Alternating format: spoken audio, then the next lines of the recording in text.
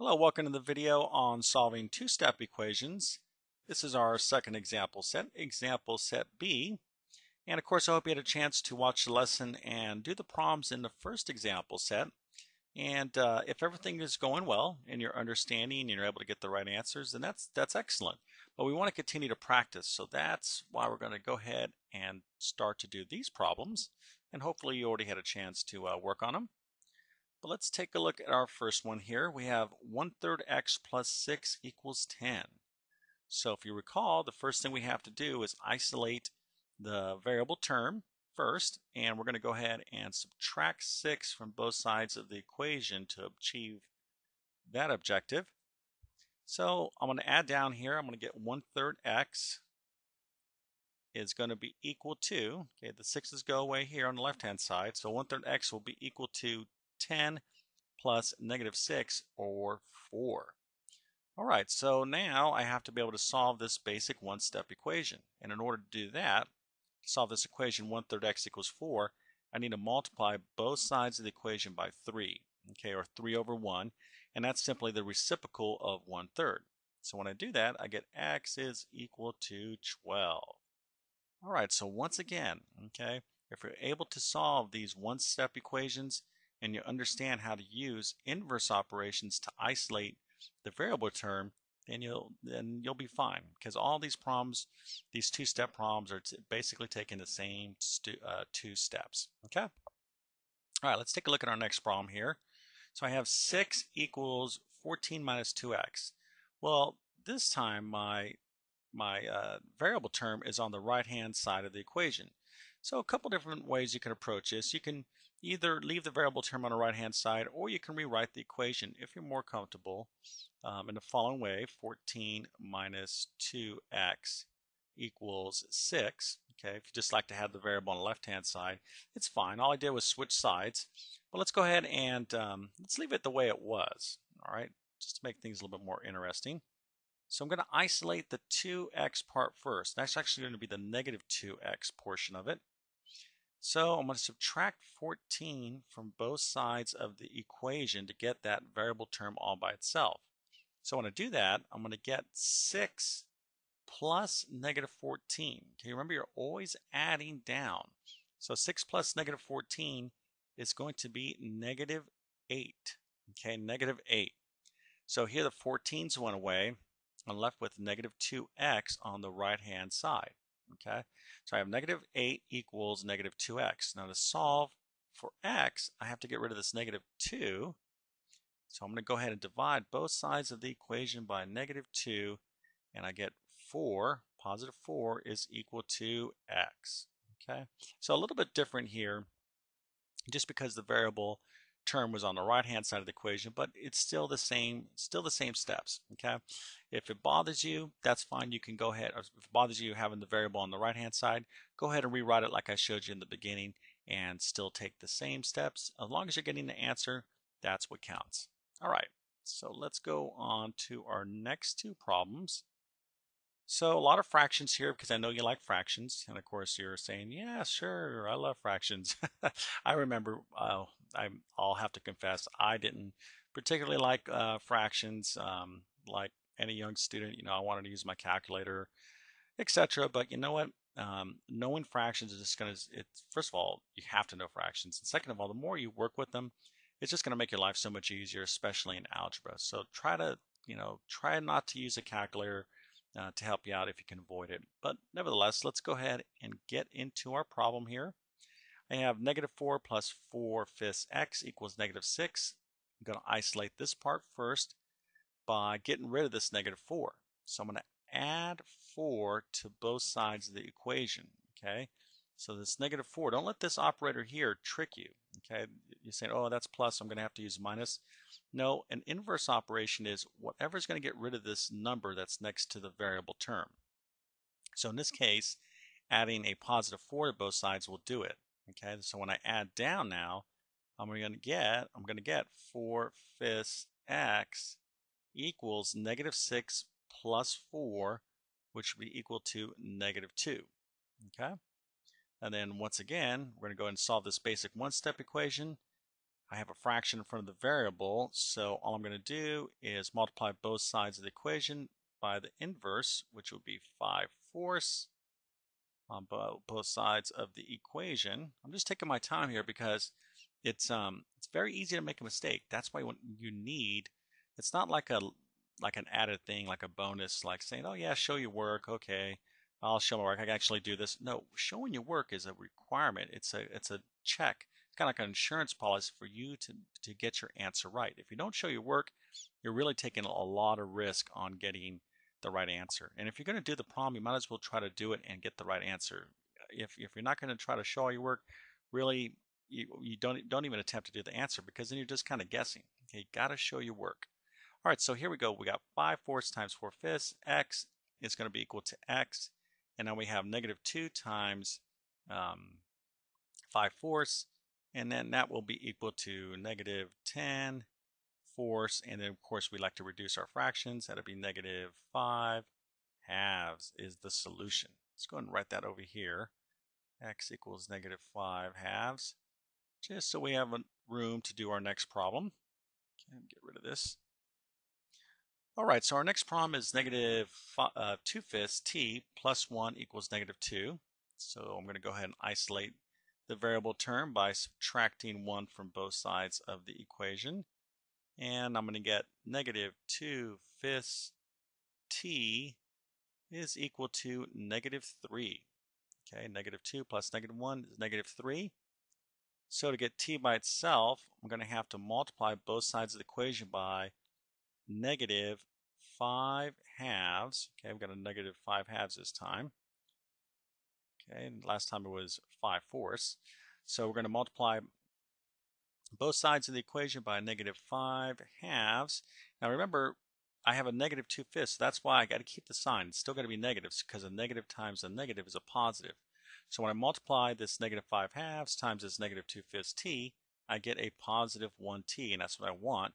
And then when I get -3, and I multiply that by this -5 halves, I got a negative times a negative is a positive, so this would be 15/2. Okay, I'll go ahead and leave it as an improper fraction. Okay, as long as it's fully reduced, that's fine. If you want to turn it into a mixed number or a decimal, that's fine also. Okay, as long as it's fully simplified, that's all I really cared about, and of course, as long as it's correct.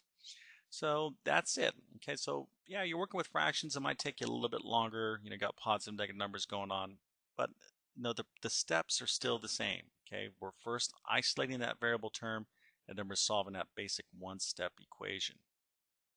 Okay, let's move on to our next one here. So here's our variable term. So I'm going to have to go ahead and isolate 3/8 w. I got a -1/4 equals 16. Got 3/8 w minus 1/4 equals 16. So I'm going to have to add 1/4, excuse me, to both sides of the equation.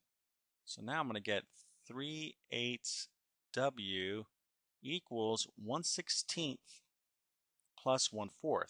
Okay, so let's go ahead and just do this over here real quick. 1/16 plus 1/4. Okay, so how do you do that? Okay, how do you add fractions? Hopefully all of you know how to do this. So 1/4 is going to be the same thing as 4/16. Okay, because if I reduce 4/16, I'm going to get 1/4, and I need common denominators, so this is going to be 5/16. If you struggle with that, then that's an indicator that you have to go back and review fractions. Okay. All right, so 3/8 w equals 5/16. Now to solve for w, I'm going to go ahead and multiply both sides of the equation by 8/3. Okay, so let's go ahead and do that now. That'll be w equals 5/16 times 8/3. And I'm going to go ahead and just cross cancel some factors here. And when you do this, you should get 5/6. 5/6. Okay, should be your final answer. Let me just double check that. That'd be 40 over, let's see, 2. Yes, okay, I like what I said. Sorry about thinking out loud.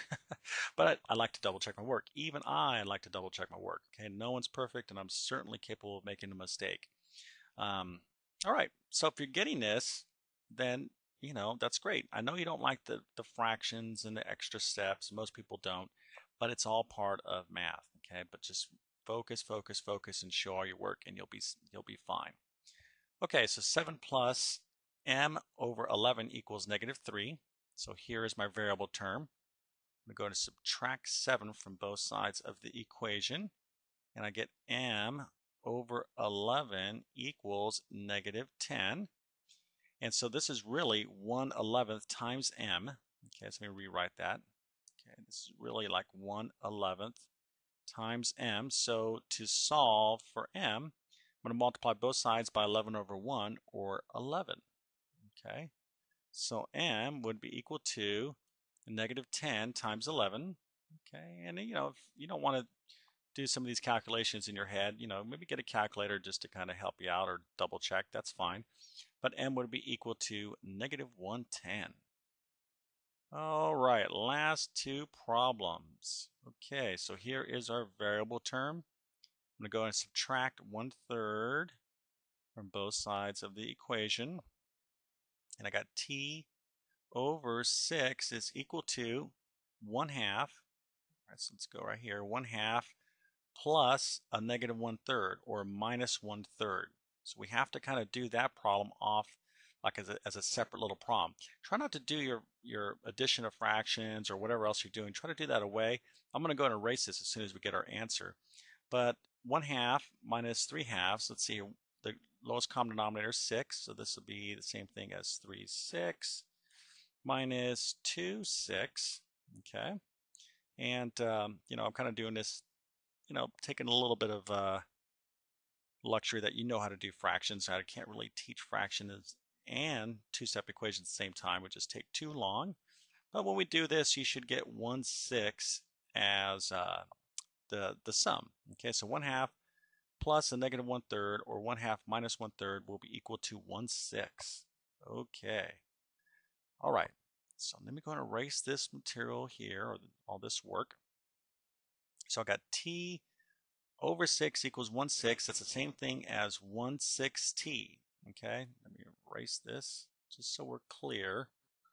T over 6 is the same thing as 1/6t. So to solve for t, I'm going to multiply both sides of the equation by 6, and I got t is equal to 1/6 times 6, or t equals 1. Wow, can you believe all that work just to get the answer t equals 1? Oh, sometimes you feel kind of cheated, right? In algebra, you're like, boy, you were expecting something a little bit more excited. But that's okay, as long as we have the correct answer, that's what counts. You can always go back, and by the way, and check your solutions. If we have 1/6, matter of fact, let's do that real fast. So if t equals 1, okay, if I plugged 1 in for t, I get 1/6, right? Not t over 6, because t now is equal to 1. 1/6 plus 1/3 is supposed to be equal to 1/2. So does that check? Well, 1/3 is the same thing as 2/6, right? Because I want common denominators here, right? If I reduce 2/6, I'd get 1/3. So if I add this side up, I get 3/6. Is 3/6 the same thing as 1/2? It certainly is.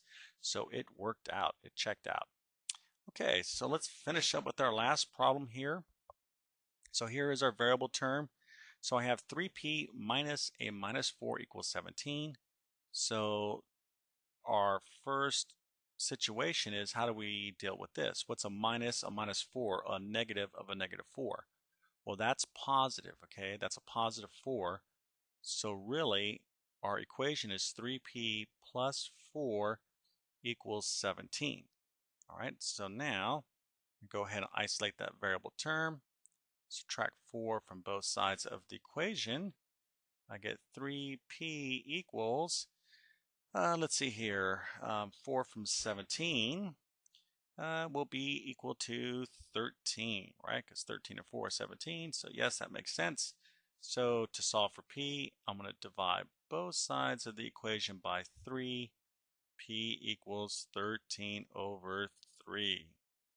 Wow. Okay, so I know this was a little bit more work than maybe some of the previous example sets, but we're looking at challenging you. You want to get a little bit better each time, and of course we want to test your knowledge with working with fractions and positive, negative numbers, etc. This is the real world. If I made all the problems very easy, now that'll make you feel good, and you'd be like, well, yeah, that's great, but you're not going to be getting better. And the whole idea is for you to master this stuff. That's where we want you to go. All right, so once again, if you found a weak area, go back and review. If not, congratulations. Keep working hard. We'll see you soon.